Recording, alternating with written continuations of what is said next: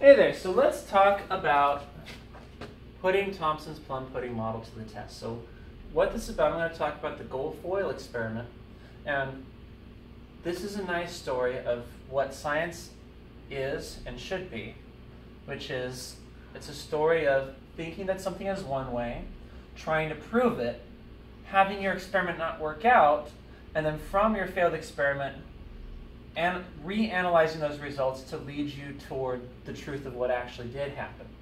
So what we're looking at is the setup of what happened. I should back up a little bit. Let's look at what's being investigated. So why was Rutherford working with the gold foil experiment? What's going on here? It comes back to the plum pudding model from J.J. Thomson. The plum pudding model refers to an older understanding of what's inside of an atom. I'm trying to pull it up. There we are. Remember that J.J. Thomson discovered that there's negative stuff using his cathode ray tube inside every atom. He reasoned there must be positive stuff also in order to balance it and make it neutral. So he said it's like plum pudding, and every atom is a mass that contains equal amounts of positive and negative charge. So fine enough, but the thing about science is you can't say something is so until you have evidence to back that up. So that is what Rutherford was aiming to do. He was going to look for evidence to basically prove that this is true. So how do you do something like that when you have something that it's too small to see? No one's ever seen an atom because it's far smaller than any microscope in the world can see. Well, it effectively comes down to what so many scientists have found effective for this. You find a way to smash it with something. When you smash one particle into another, the way they behave can tell you a lot about their properties and how they're put together, and so that's what this is. So in order to find out whether, or basically prove that an atom is equally distributed positive, negative charge spread evenly with no nucleus, he wanted to prove that, he decided to use this setup, where you have something that produces alpha particles. You can think of shooting the alpha particles toward your target at high speed like little microscopic cannonballs. And this, a very thin gold foil, that was his target. Now, the idea was, if these alpha particles, these positively charged alpha particles, came shooting out and hit the gold foil, he expected it to go straight through in a way like we've got in a diagram in one of these slides here. There we are. He expected to see this, where the alpha particles would go through the gold foil and straight through to the other side uninterrupted. Now, why did he think that? Well, first of all, it's really thin gold foil. These alpha particles are like little miniature cannonballs, so think like high-speed object passing through a sheet of paper. He was expecting, imagine firing a bullet at a sheet of paper. He was expecting it to just go straight through. And the justification for that, let's see if I can find a good picture. Here we go. Was here saying that, okay, based on the plum pudding model, the positive charge was too spread out to present any kind of an obstacle to these positive alpha particles just going straight through the middle of the atom.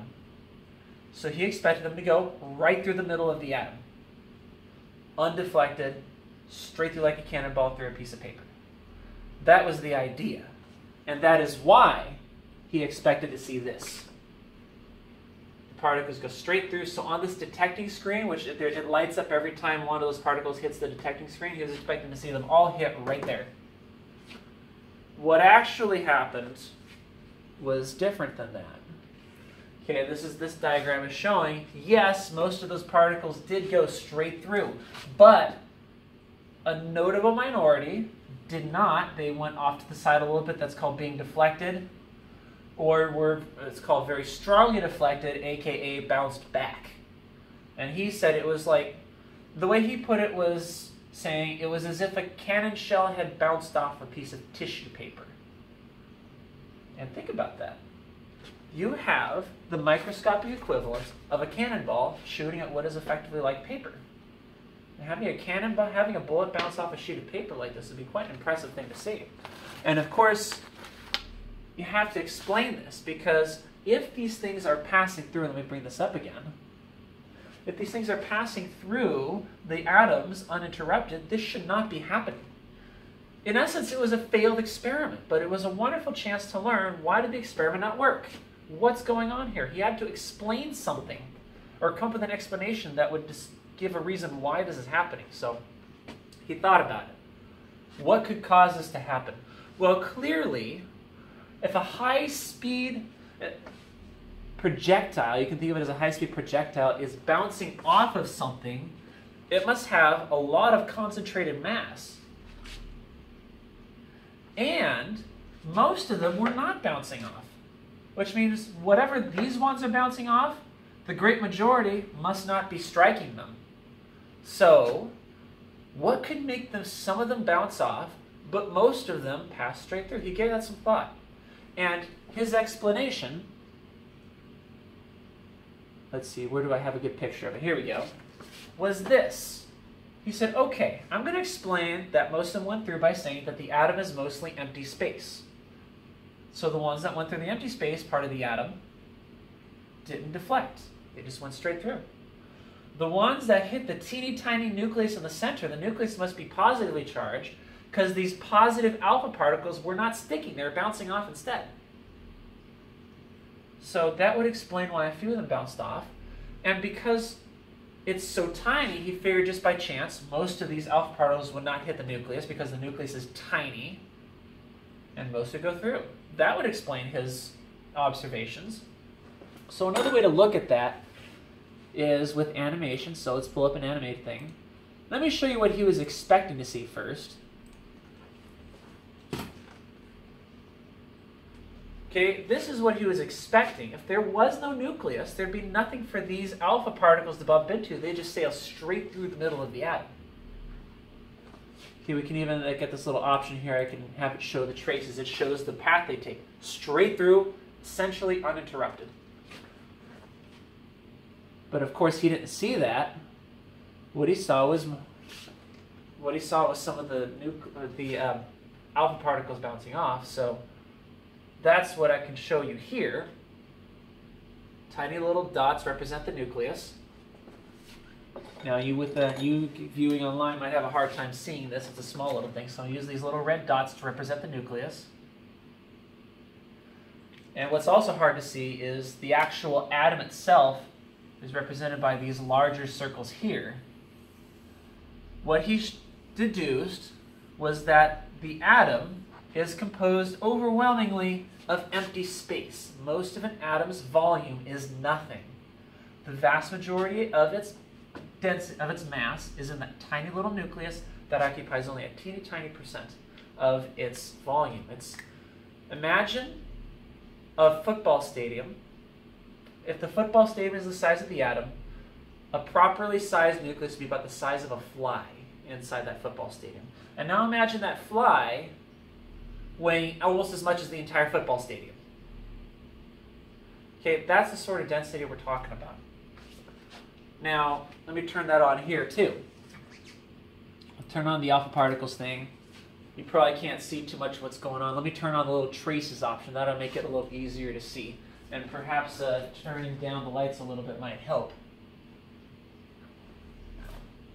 What we're seeing here is the traces of these particles as they go through, and we see that as they collide with these positive nuclei, these positive alpha particles are repelled because they're the same charge as the positive nuclei. So some of them are just going straight through the center of the atom without hitting anything, and it's just a straight path all the way through. But the ones that do happen to hit a nucleus are bouncing off, like that one, or that one right there, or that one just bounced back. And that would be something that would explain his results. This was his model, his explanation of what could produce the results that he saw. Okay, even today, no one has ever actually seen this happen in terms of looking closely and watching an alpha particle bounce off a nucleus. It's not possible. We infer it from the data that we see.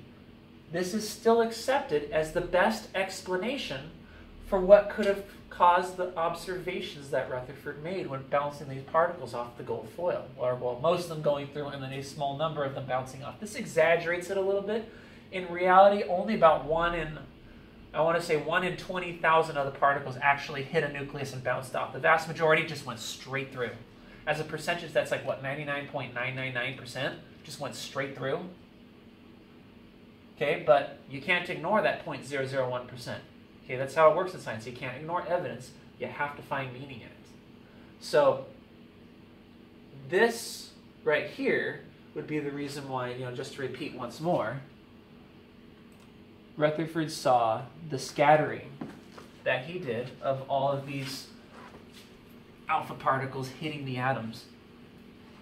Okay, and so that's certainly wasn't the last experiment. There were many more that came afterward because Rutherford knew that there was a positively charged nucleus inside the atom. He didn't know what it was composed of. He didn't know that neutrons exist, for example. But it was a big step toward our modern understanding of the atom, and that is why we spend the time focusing on this.